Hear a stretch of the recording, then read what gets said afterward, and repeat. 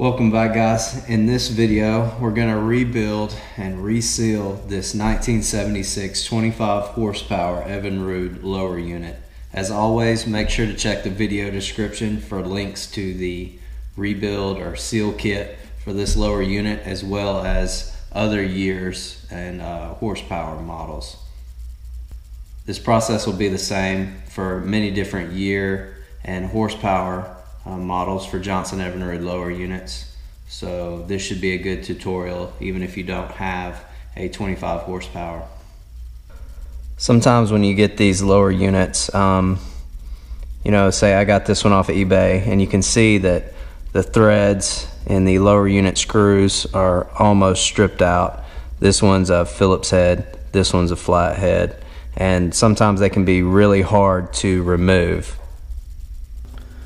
To get these stubborn screws out of the lower unit, what I like to use is a hand impact screwdriver, and you can take it along with a hammer, and it's really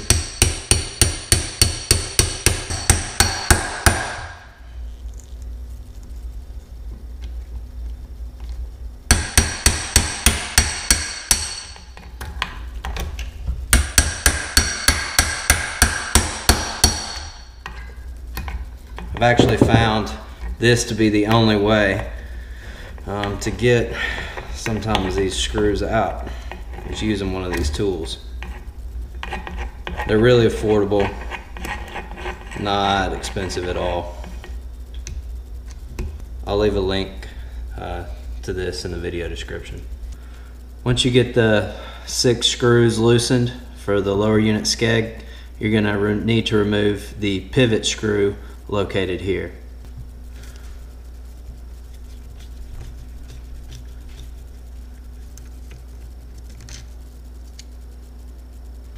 Once you have the 6 lower unit screws removed and the pivot screw, you should be able to just remove the skeg if it's stuck due to the adhesive seal, the gasket seal. You can take a rubber mallet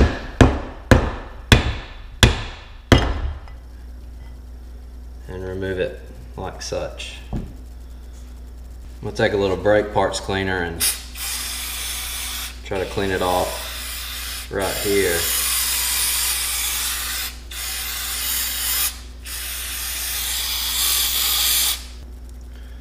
Alright, now to take the gears out,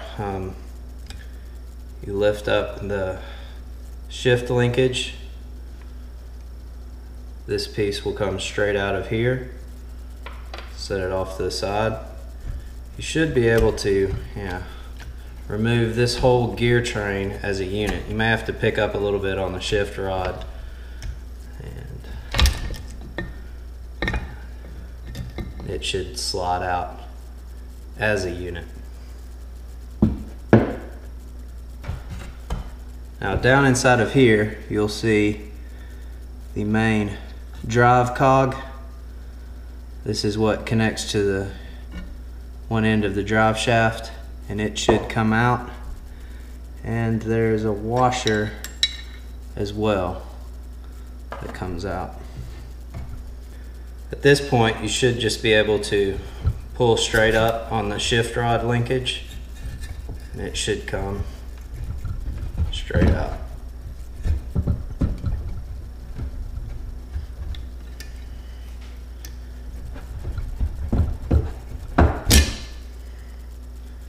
Like that.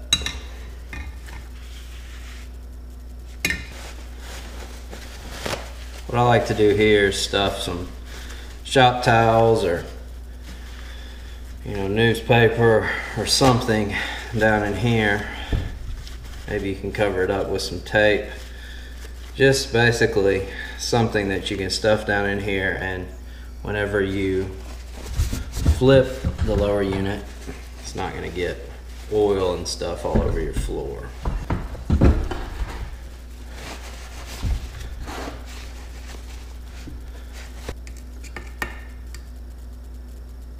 Alright, so now on the top side we basically have our drive shaft and our impeller housing. So to take off the impeller housing, there's 3 screws one here, and then one there and one there. Remove those 3 screws, and the impeller housing should slide right off. You can see that this is in really bad condition. The impeller has a bunch of trash in it. The impeller should just slide right up and off.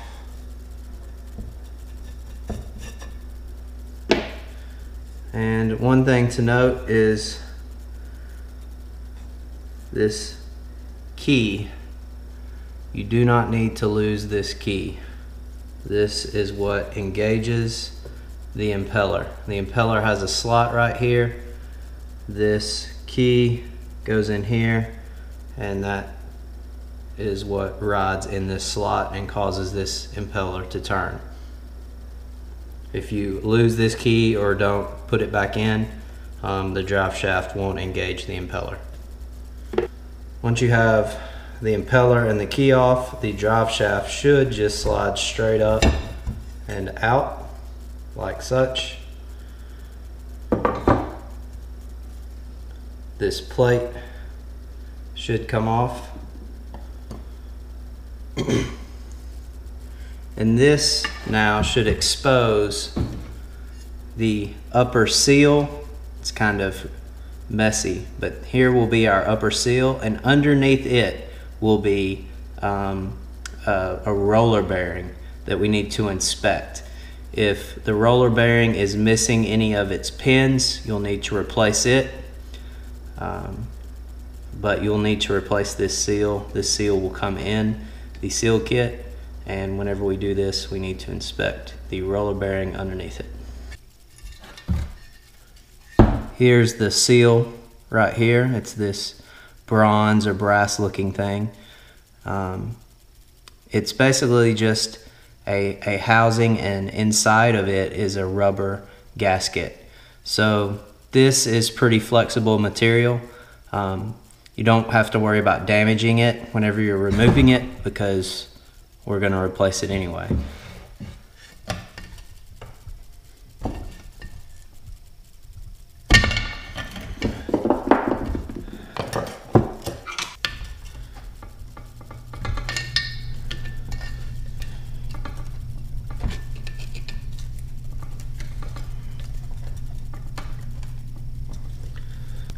And if it's been in there a long time, it may have some resistance.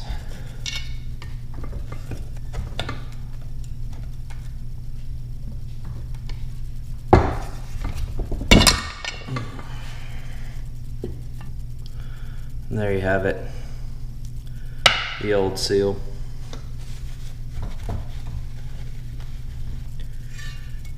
If your needle bearing was bad, you would need an extraction tool for that bearing that looks like this. This isn't the exact one. I'll leave a link to the part number to the exact bearing removal tool in the video description. But it would be like this, and you would slide it in from the bottom side, tap it with a hammer, and the bearing would come out the top side. You would slide in a new one and tap it back into place. That's how you would remove it. But I think these are relatively cheap, like less than 20 bucks, I think. Don't quote me on that.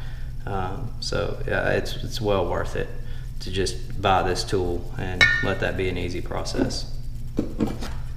Fortunately though, our bearing is still in good condition.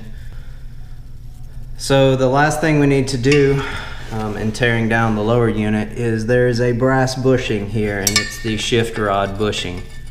Hopefully you can see it in that light. Hopefully you can see it down there, but it's a brass bushing. And you're gonna need this special tool. It's a different tool than the one I just talked to you about with the roller bearing. This one's really cheap, and you can get it on eBay or boats.net. Also check the video description. I've tried to make everything easy for you to where if this is a project you're having to do, You don't have to go hunt and search for the part numbers for everything or where to find everything. You can just check the video description and everything's right there. So that's why I keep telling you to go to the video description, is I'm trying to help you out. But you use this tool and it's the same process. Flip it up over on the bottom end. You can see here that there's a step gradation on one end, and you slide it down in the hole and you tap out the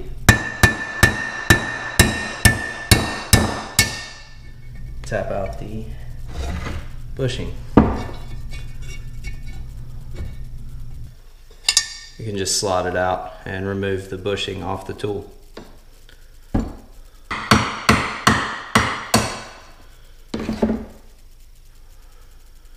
This way you can reuse this brass bushing.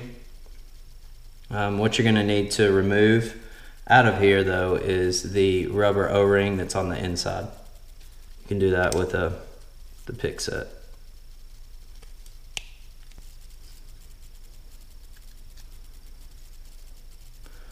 This is in the seal kit and we'll replace it, so you can throw this one away. One last thing I forgot to mention is on the skeg, around the perimeter of this mating surface is a rubber gasket that we're going to end up needing to replace. So you need to go ahead and remove that, especially before you start, cleaning the surface off. So once you have these surfaces cleaned off, and I used a bench top wire wheel to clean off these surfaces. Once you have all that where you like it, there is a magnet in the skeg that collects just metallic pieces and from wear and tear on your drivetrain or gear train, and we just want to clean that off. I mean, we got it open, might as well clean out all the metal debris that it's collected during its time. You want to make sure that all of these surfaces up here are nice and clean, especially down in there where you're going to reinstall that new seal. We're going to start with the rebuild, I guess I forgot to mention, from the top side. So, we're spraying this with brake parts cleaner and crap's going down the hole, the drive shaft hole. And that's okay for now because the bottom's still open. We're going to put everything back together, top side first. There's one last seal you need to take out, and it is the seal on this part, and it is located right here. It's just like the seal that was located in this housing. Same concept. So one way that I like to remove it is it's going to come out this way. So if you have a vise or something like this, where you can put it in here, grab a screwdriver you don't care about, and you can stick the screwdriver in on this side and tap on it,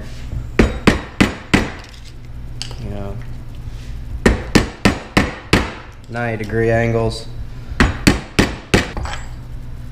You can see it's starting to deform, maybe in there pretty good. You may have to keep tapping on it for a while.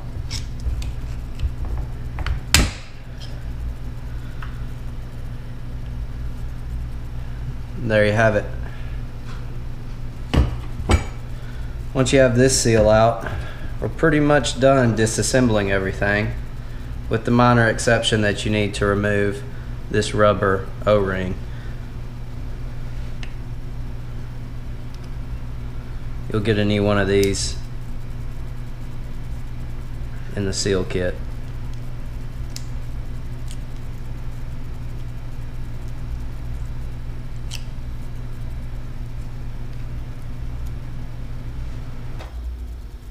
Alright, so now I have all the mating surfaces cleaned off and this part completely disassembled. So you start looking at the drivetrain. Now the drivetrain or the gear set completely disassembled looks like this. I say completely disassembled. There are some pieces that you know, come off, obviously, like this comes out of there. So you can take it down another notch as this. But one thing I wanted to show you is on this piece here, which is your propeller drive shaft, you have the clutch dog. Now the clutch dog is kind of in place as it should be at the moment, but it can be removed, and you need to be very careful whenever you're doing this. Like, use a couple of hands, and because when you take it off, you're gonna reveal 2 ball bearings and a spring. Make sure you do not lose those. And then your clutch dog comes off. And what that does is there's a hole here, and the spring is in the center, and then there's 2 ball bearings on the outside. Those ball bearings seat in a notch inside the clutch dog, and that's what keeps it in the center. Whenever you want to shift it in forward or reverse, it allows that nice pop, lock into place, back into neutral, and it locks it into neutral. So you want to be careful whenever you're taking this apart not to lose the spring and the ball bearing. To put it back together, you can use a little bit of grease and put that in the hole on either side. Slide in your spring, and what I like to do is hold the spring and ball bearings with my finger here. Next thing you need to do is make sure you line up the ball bearing with the clutch dog. So once you got it lined up, just slide it over into place. It's that easy.